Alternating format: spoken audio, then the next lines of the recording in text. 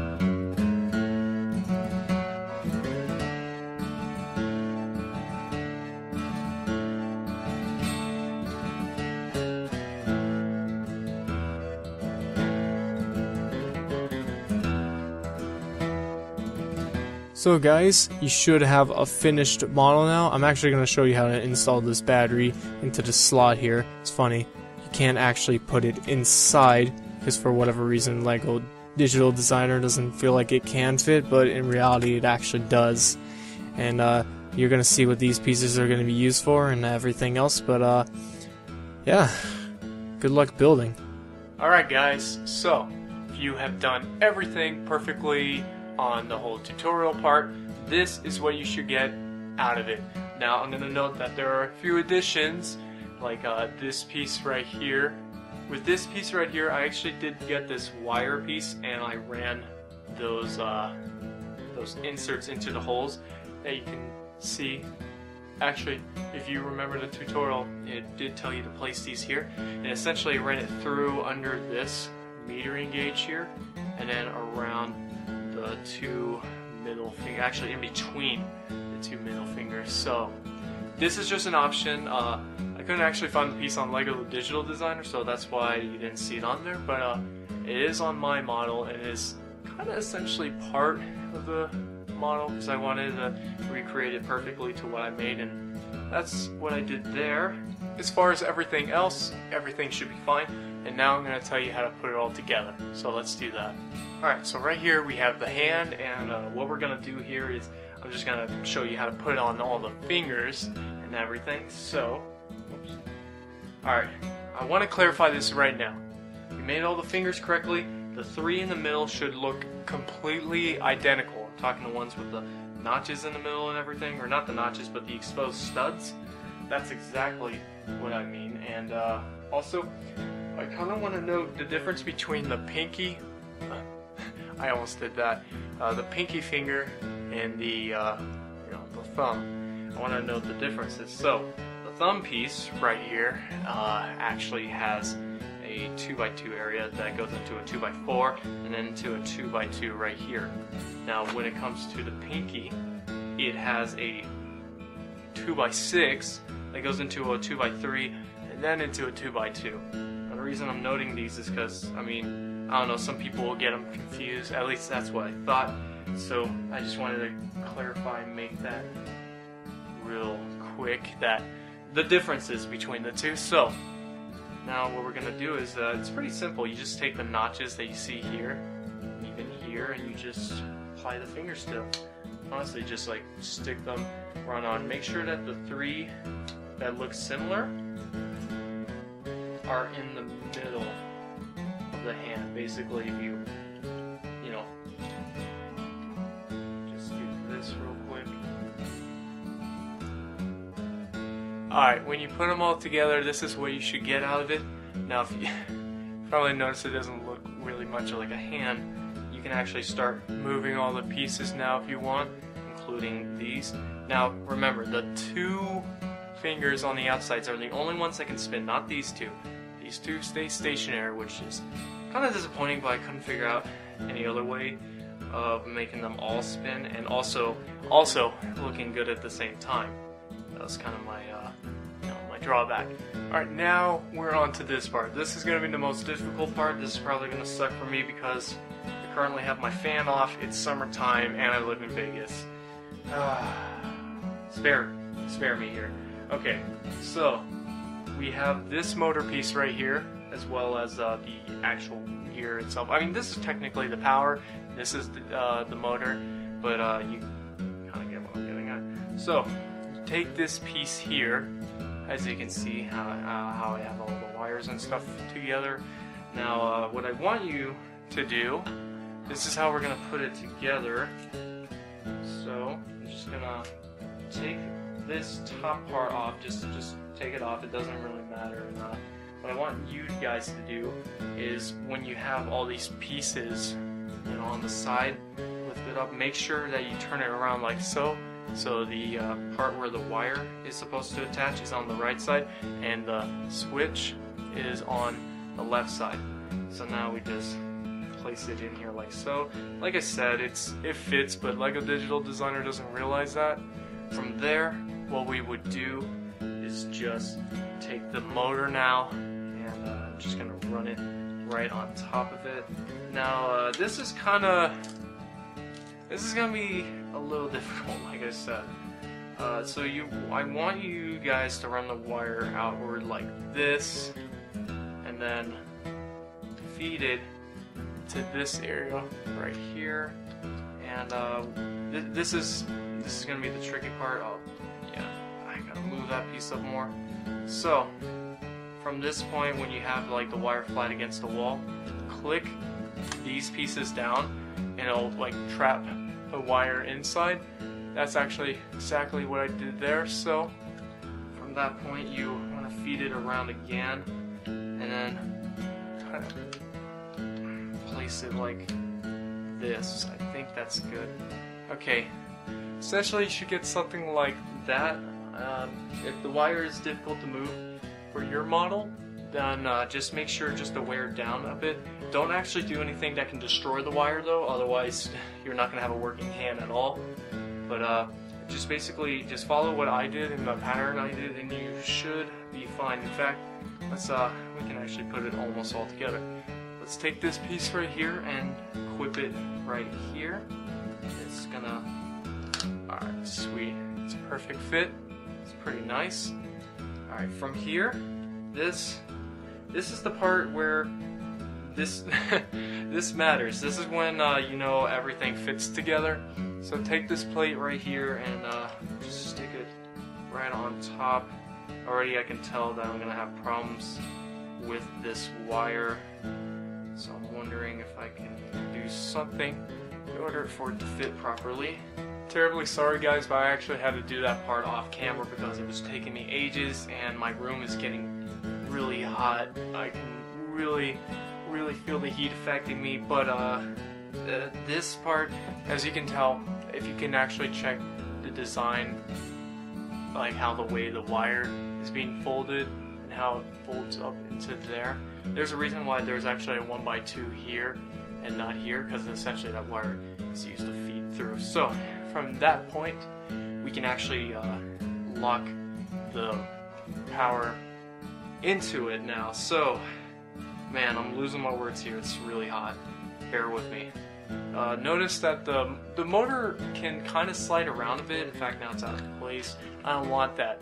Tip that you can do is take these rods here and just push them. Oh jeez. Yeah, this is alright. Push that right into. It should line up with this part right here. And then I'm gonna take the other one and do the same. And push hard enough to know that it will like hold it into place. Now the motor is not going to move at all because we have these rods here holding it together, and that is essentially the gear and, well, the motor and the power supply. Oh man, I am losing my words and it's really hot.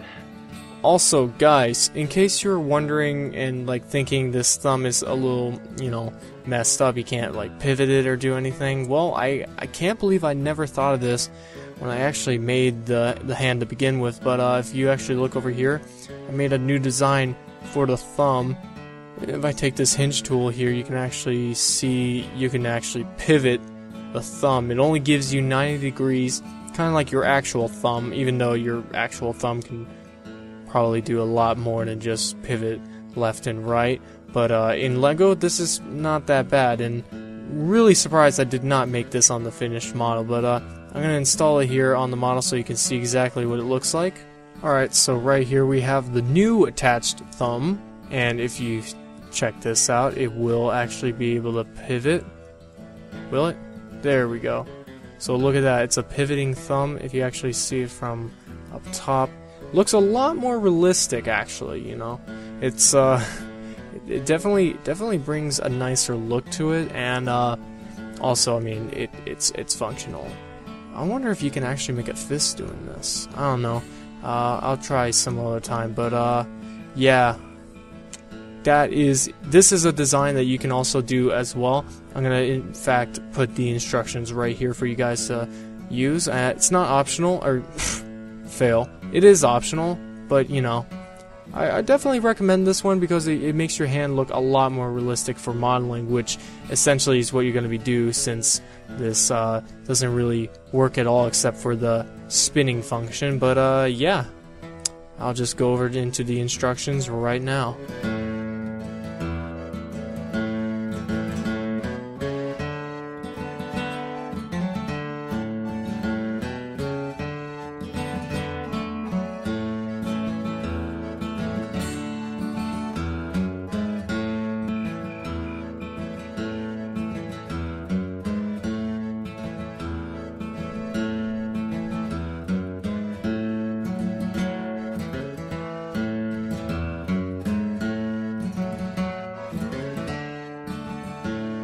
Alright, this is the last part, and it's going to be the most difficult part of this tutorial. Are you guys ready? I don't think you are. Are you guys even ready? I don't even know. Here, I'm going to... Hold on.